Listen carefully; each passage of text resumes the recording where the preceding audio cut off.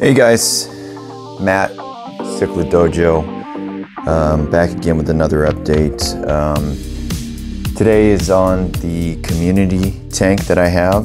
I think we've shown this many times, however, finally got some good video with the lights on this tank. I was dying to get some footage for a while.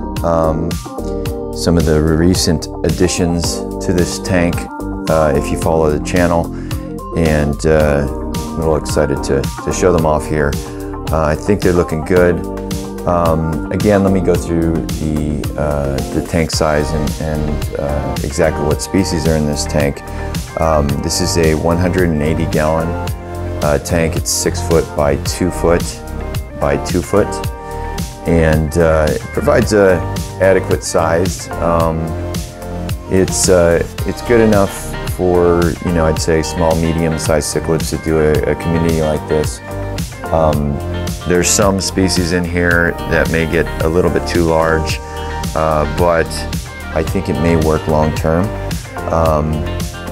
As you know, originally I had this tank set up for just all Carpintis, all of those blue Texas that I grew out up to about 6 to 9 inches. And then I slowly went away from doing that community. What kind of sparked that was when I got a hold of a Deppi pair, and I tried to do them in a tank of their own.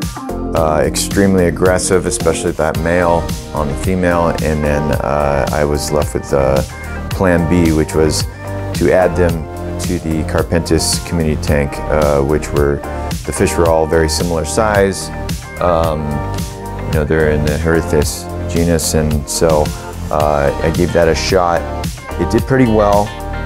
However, I didn't want the top two Carpintis pairs to be kind of bullied or kicked around by the Deppi, which seemed to be much more aggressive of a species, and so I removed them.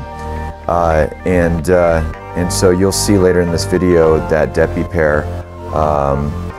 But right now, obviously, we're showing one of the last of the Synspilum that I have here. If you'll recall, I grew out a group from basically less than an inch. They're Synspilum from Belize. They came originally from Coda, and I went down to my last one. I was getting close to having a pair with them, but I didn't. I'm really interested in breeding them too much, but I did want to have at least one to keep around if I did the community thing, and I did, obviously. So I kept the biggest one. I believe it's a male, so he's doing well in here. You'll see other species. These Carpintis, I still do have, I believe 4 in here, 1 male and 3 females. And you could see this male in the back with a female, and they're paired off. They did have fry, and I gravel vac them with the last water change to remove them and hopefully avoid any extra aggression that might occur, because you'll see later that the Deppi pair basically controls the left corner of the tank, and I believe they have fry in the pot. So where the rest of the fish are going to hang out is obviously in the middle on the right side, and I didn't want some Carpintis pair going after him. But you'll see this Trimac, Rio Norano Trimac female that I have in here. I have her separated from the male, the keeper male that I've shown. In some of my other video, they're just, they spawn continuously, and I didn't want to risk any damage on that male or this female getting killed by that male. So I have them mostly separated for right now. If I do need fry, I'll add her back, maybe do a divider technique for the breeding. But they're, the Trimac's doing well. She's very aggressive and dominant in this tank. However, these Cribroheros Alfari also, a little surprising to me. that they're very capable of holding their own. This big one right here in the middle, I believe it's a male, will go toe-to-toe a lot of times with that Trimac and hold his own. I believe it's a male. And they're doing much better in this tank than they were in the 120 gallon when I had just 6 of them along with the Synspilum. In that tank, the dominant male was easily able to target the rest of them and go after them. And that male, or that one with the missing tail, if you follow my channel, that was gone when I received them. But there were some that were, had received additional damage, and one in particular that I'm healing in a separate tank. Now you could see I'm over on the Deppi side, and you see them flaring up with that Carpintis pair. They kind of take turns. The male will go over and make sure the other fish are staying away, and then sometimes the female will. There should be fry in this pot right here, and I'm going to, after this, observe and check it out. I don't need to pull any more fry. I do have a 1 batch from them, which was the first batch of fry that I pulled.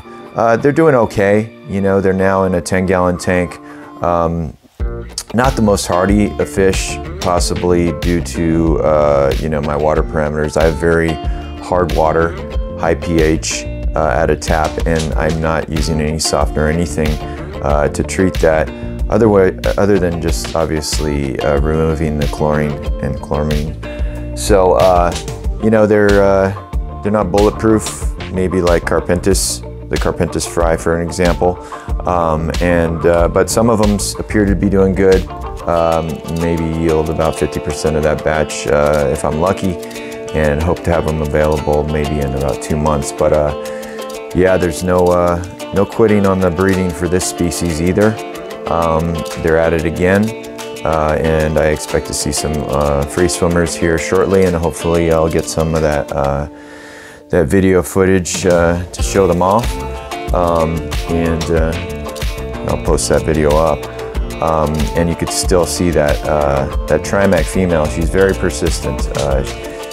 She definitely, I think, likes that male Deppi, but of course this female, she's paired off with him, and then especially when they have fry, she's the more aggressive one. But when they don't have fry and not in breeding mode, it ends up being about even with that Trimac, so that's when it's pretty fun to watch. So I pan back here, trying to think of the other species in this tank. You could see a firemouth that is, a lone firemouth that I rescued a while ago that's kind of stuck around and is doing really well in here. Definitely not getting beat up or anything, holds its own, and does pretty well in this tank. You can see some of the more of the Carpintis females that I have lying around, just hanging out here, maybe kind of as backups, because if you recall, I do have 2 pairs divided in another tank, and I watch them very closely. But with the species, I have had at least one occasion where I check them out in the morning, in the evenings, throughout the day sometimes, and I just, one of the females in the past that I had a breeder was killed off, and it happened very quickly. I couldn't do anything. So it's always good to have some extra females around if you can, and in this community setting, they definitely serve a purpose here, which is kind of spreading that aggression around to help the community, help that Deppi pair. And if I do need a backup female, hopefully not, then I definitely have a few in this tank. So, and then of course I have my #1 dither fish, which are the silver dollars. These things just, they do really well. I don't think I've ever had one killed off, and I've put them with some pretty aggressive species over the years. As big and as aggressive as an Umbi pair back in the day, and I have some silver dollars, and I think with the Feste, that are from that time, and so they've been around for quite a while. These are just the standard silver dollars.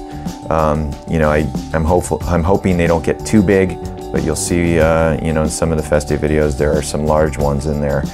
But I definitely enjoy them, keep it around. They don't even get beat up, really. They're just a very peaceful fish that really helps a lot of the cichlids come out and be less shy, especially with species like Festae, which are, in my opinion, very shy in general.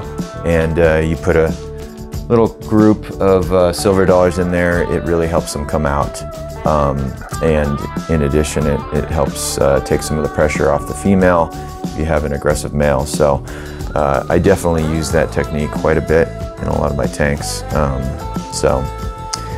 Anyways, I think that covers about all the species here in the community. I may think about adding an Aslanum male. I am growing out a group of my fry, and some of them are getting close to 3 inches plus. I might want to see how that turns out, you know, just experiment a little, or maybe I'll go with a female in here.